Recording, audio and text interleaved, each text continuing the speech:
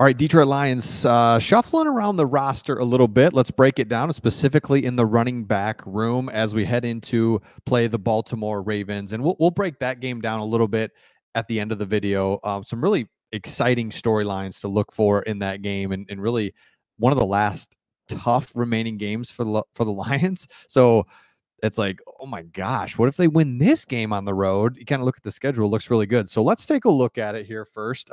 And if you're new to the channel, welcome. We make videos about the Lions and the Pistons, but right now it's all Lions. Obviously, the Lions are doing so well. So here's what's going on in the running back room. Obviously, David Montgomery goes down with a rib injury, and this is from Pride of Detroit. Appreciate them for putting this together.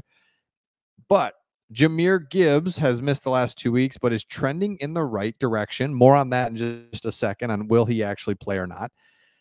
Craig Reynolds is healthy and solid, and I made the comment that he's not dynamic. He's not.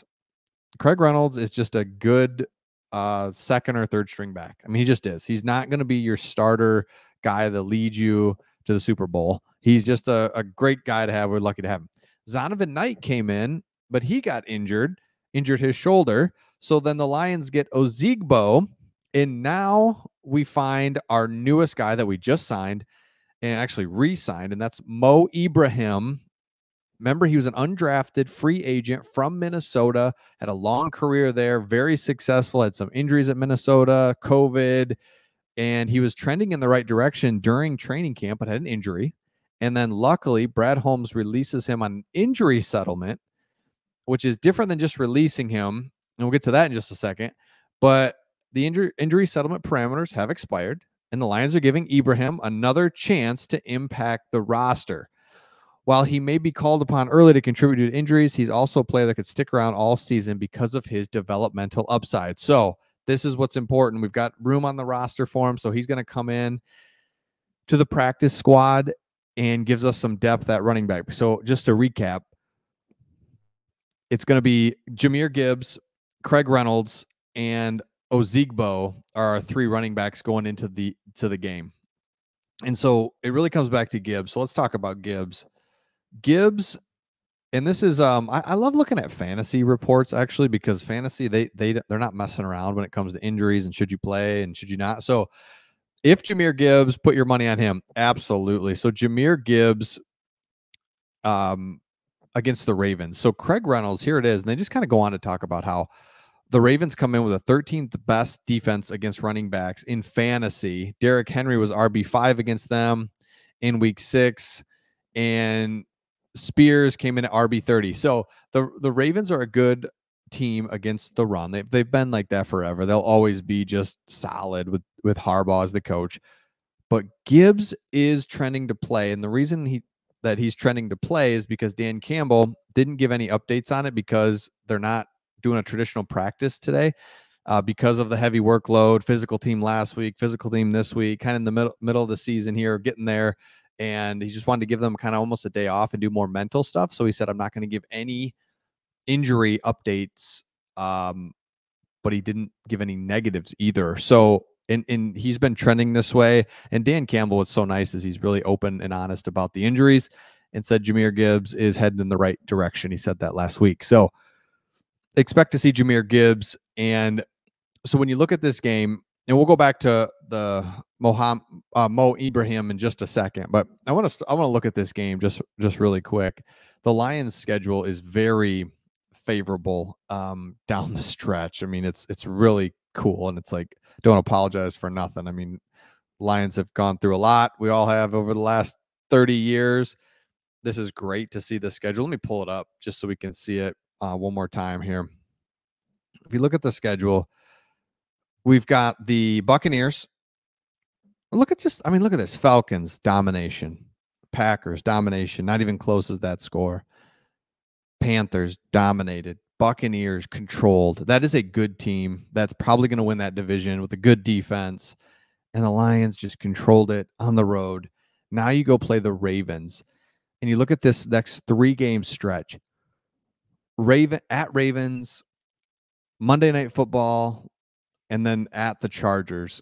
And it's like, okay, let's just kind of see where we're at after these 3 games. The buys mixed in there as well. And then look at this schedule where you go Bears, Packers, Saints, Bears.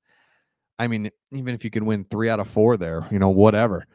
Broncos, Vikings aren't, Cowboys, okay, maybe, and then Vikings again. So if you really look at it, just look at games that maybe the Lions, just any ones that are kind of tough, you just say those are losses. So let's say we lose Ravens, beat the Raiders, lose to the Chargers, I'm trying to find losses here, lose one of the Vikings games and lose to the Cowboys. That's 4 more losses. So that puts you at 12-5.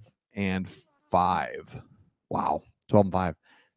So that's 12-5, and that's like looking for losses, trying to find losses. So 12-5 would be the Lions. So where I'm going with this is, you want to win, let's go win. But I'm so like stress free watching the games lately. It's been like blowing my mind. And here's what I mean. In the past, Lions were always just never great.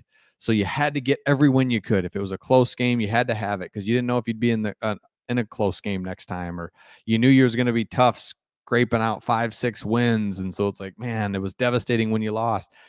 Even if the Lions lose this game, they're in great shape. Yes, I mean, even talking about seeding in the NFC and you want to be ahead of the Niners and the Eagles, I get all that. But at the same time, what a great place that the Lions are in, that even if you lose, you're still good. You're going to lose some games, right? I don't see the Lions going 16-1. They're going to lose a couple more games, and it's just, you see the mentality, all of what you see is just like, this is sustainable. The Stafford wins and the winning there that we had a little bit in 2011, 14, 15, whatever. It's like, oh, it's just miracle city, right? It was Stafford bringing us back. We're down by 6 with a minute to go, no timeouts, and somehow Stafford, and it was like awesome, but man, or you'd lose in a heartbreaking fashion because you weren't even in the game really. And so, it's just, this is drama free, control the game, hit third downs, stop them on third down, and absolutely loving it. So Mohamed Ibrahim, go back to him real quick. Remember, he was a guy that we were all looking at, is it going to be him or Reynolds going out of camp? And Reynolds ends up staying because Ibrahim had an injury. So he's healthy. He's a guy that is a balanced runner. He's not overly big. He's not small. He's almost kind of Reynolds size. He's a little bit faster.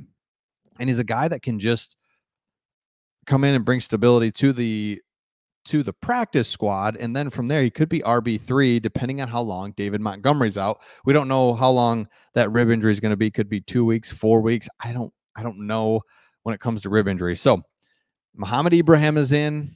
The Lions are going against the Ravens. I guess I didn't really preview it. I was just more like previewing the schedule and being like, it's not like, oh, we got to have this. I mean, I know that's weird to say, but it's, yeah, you want to win, duh. But I'm just saying this is a great game, another measuring stick game. If they win again, I'll just be even more impressed. I am so impressed with this team, but the schedule looks good. The Lions are going to lose again this year, right? So prepare yourself for that. But so far, so good. So let me know your thoughts in the comments, and we'll see all of you on the next one.